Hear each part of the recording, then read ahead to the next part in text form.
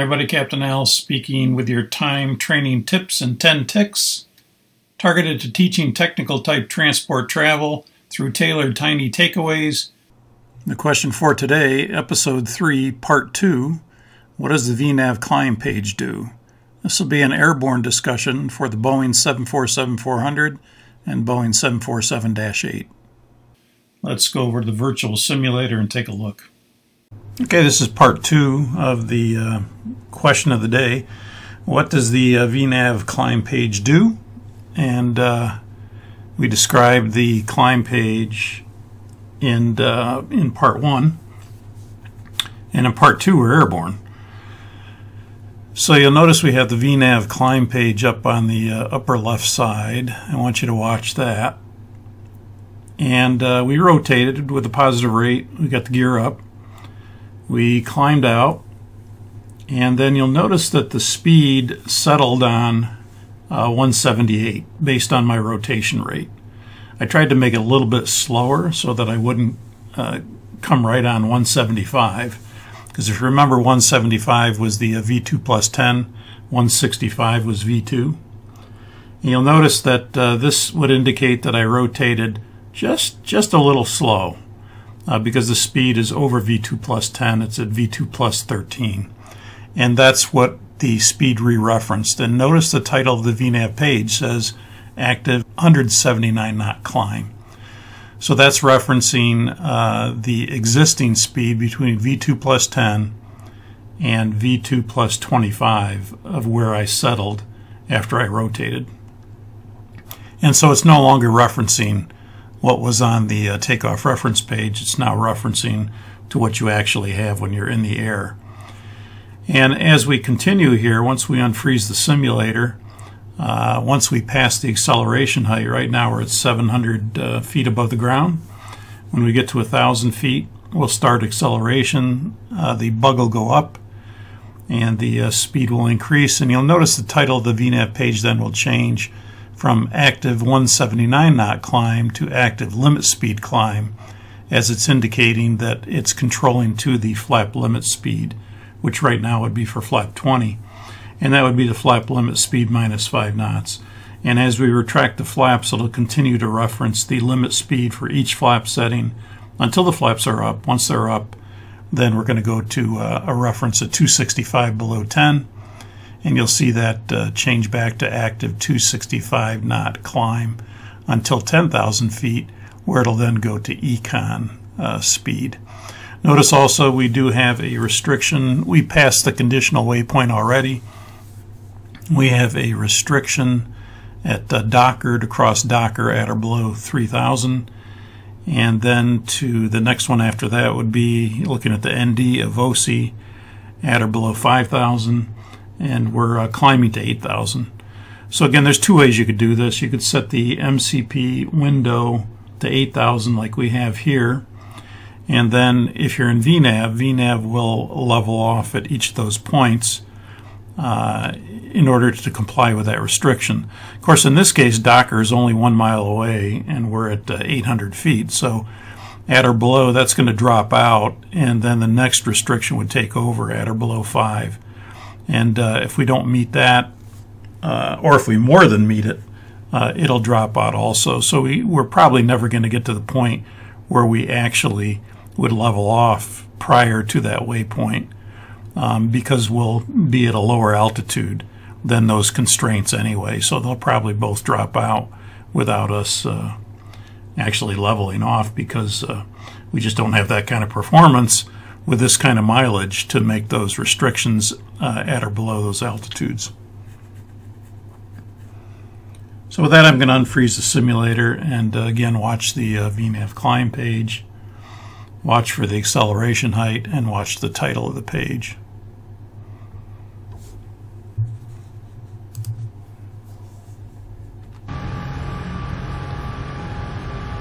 So we're coming up on 1,000 feet. We're out of 1,000 feet.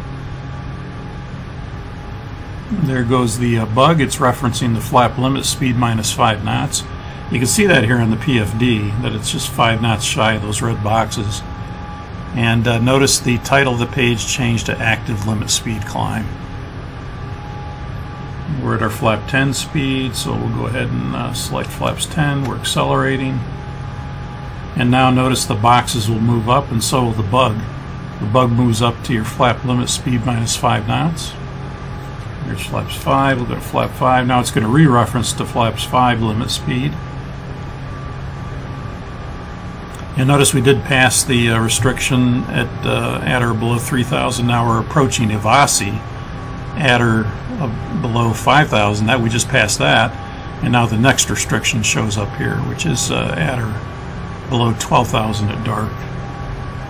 We'll go flaps 1, and now again you're going to see the red boxes on the PFD move up, and you're going to see the bug move up with it to the flap limit speed. And then we'll go flaps up. And notice now the title of the VNAV page changed to active 265 knot climb. It's no longer referencing the flap speeds. So let's go ahead and set the altitude window up to 15,000. Let's make it somewhere above, let's say we're cleared up to 22,000 now. Yeah, let's say ATC says maintain speed 300 knots until passing 17,000, then you can resume normal speed. So we could put in a speed restriction, and we could do that by typing out 300 and with a slash, and we want to go to till 17,000. So you could put 170, and then you could line select that on the speed restriction line. And when you execute that, you'll notice the title of the VNAV page is now going to change to active 300 knot climb because it's referencing this speed restriction. The bug will go to 300 knots.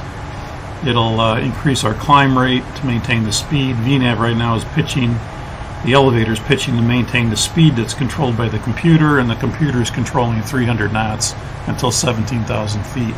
Once it passes 17,000, then this will drop out. It'll go back to econ speed, and we'll see the active 300 knot climb change to active econ climb. Continue our climb to flight level 220 out of Los Angeles. Again, normally we have the VNAV climb page displayed after takeoff. You're on the takeoff reference page for takeoff, but then the climb page is the page that's preferred when we're climbing out, since we're in VNAV, and we can see what we're controlling to. Here comes 17,000. There's 17,000. Goes back to dashes. Speed goes back to econ. Bug jumps up. Title of the page is now active econ climb. You'll notice if we control now through the mode control panel, right now the indicated airspeed Mach window is blank because when you're in VNAV, the FMC is controlling the speed. And what speed are you controlling to? Well, you can look here, 350. You can look here on the climb page, which shows that you're controlling to your econ climb speed, which is 350 until we intercept 0.847 Mach, and that'll maintain that. If we were to want to control the speed ourselves and take control away from the computer instead of holding 350, we could simply push the selector, the indicated airspeed Mach selector, and that's called speed intervention. And let's say we want to maintain 3,000 or 330 knots because ATC told us to maintain 330. So we can bug the speed down to 330. And now you're controlling the speed instead of the computer. You're controlling it directly. So if we can go to standard here. And we just passed our transition of 18,000, and that's where this turned amber, telling us that you need to go to 2992. So I pushed the standard button to tell it that we're now above the transition, and now everything's a flight level above 18,000, and we have standard or 2 PFDs in the ISFD here. When we want to take control back from the computer, we would simply push the selector, and that would blank the window again, and the speed would go back to the econ climb speed. So we can do that. Push the selector, window blanks, says active econ climb, bug goes back to our econ speed. We could also, if we wanted to maintain 330, do it through the CDU. That's a less heads-up way, but we could put 330 in here, line selected on top of the econ speed line. It now shows that it's a modified climb page. 330 knots is selected speed, execute it, and the speed will then go to active 330 knot climb, and so that's the selected speed. You'll notice there's a prompt down here now for econ speed to go back to econ speed. Since the window is blank, it remained blank, we just changed the speed within the climb page. So now we can go back to econ when we're ready. ATC says resume normal speed. We can go to econ and execute that. And notice again, you get modified, you get an execute light, you get an erase prompt, and we can execute that. And then the title of the page will change back to active econ climb when we execute that.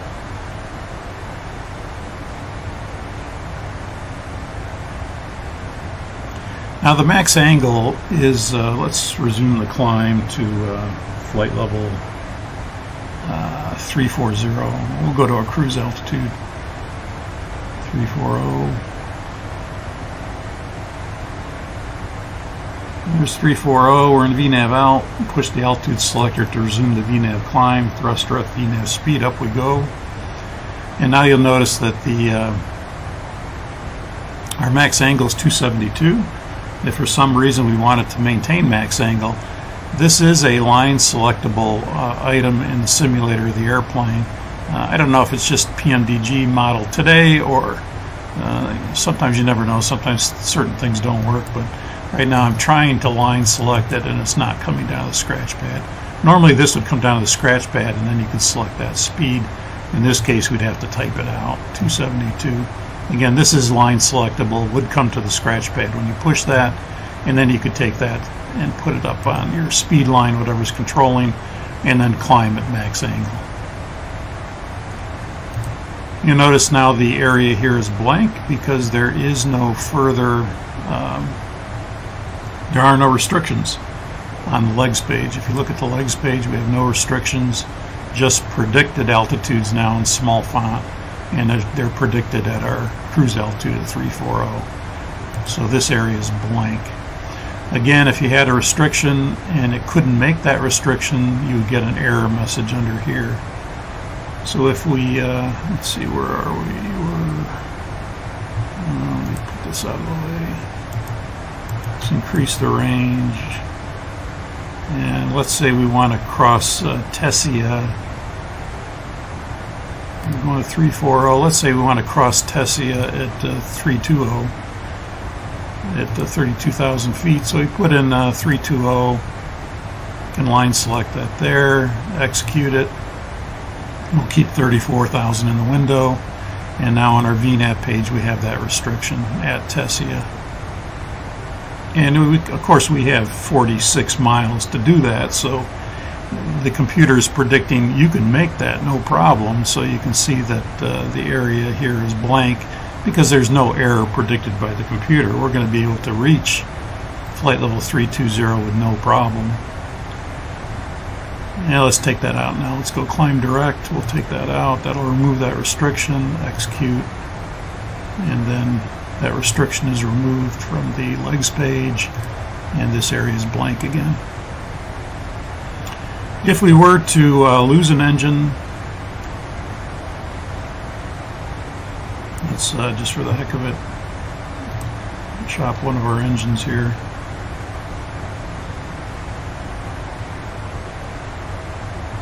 If we were to lose an engine and we go to the engine out page, the engine out page will now give us what the max altitude is, and we cannot climb to 340 now. It says max altitude is 322, and it replaces the 340, which was our cruise altitude, with the 322 altitude. We'll go ahead and execute that.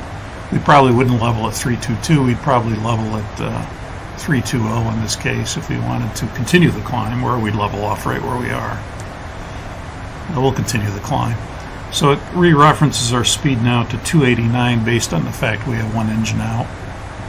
And this page will reference one or two engines out. It won't do 3 or 4, but it will reference a 2 engine out performance for a climb. Notice if you got the engine restarted, you can go back to all engine here, and when you select that and execute, it would go back to your all engine speed. We'll leave it like that. 290 is the speed. We could then re-reference our altitude to 320 because we're going to stop the climb there. So let's set that to 320 just so it stops the climb there. And we'd be going to our max, basically our max altitude for a 3-engine operation at this point. The airplane will have more than enough performance to do that.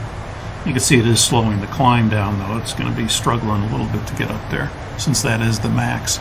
We'd probably level off right here at 300.